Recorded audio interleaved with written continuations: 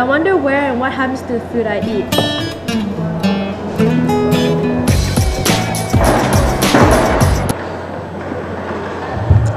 Beneath what the eye can see, your body has already began breaking down the food. The digestive process starts in the mouth. Food is broken down into bolus by chewing and with the help of salivary enzymes. It then continues its journey down the mouth and into the esophagus. The process which food travels through the esophagus is called peristalsis.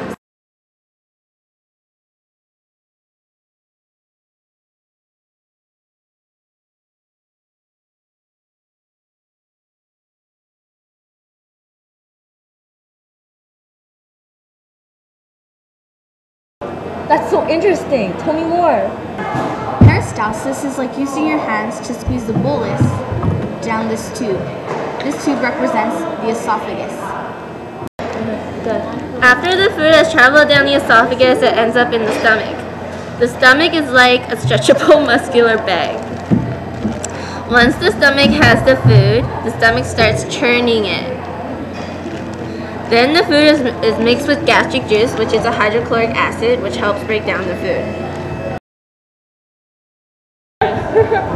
Whoa, wait a minute. So the food I eat goes down my esophagus? Called peristalsis. And it ends up in my stomach where it is mixed with gastric juice and it churns the food? Yes.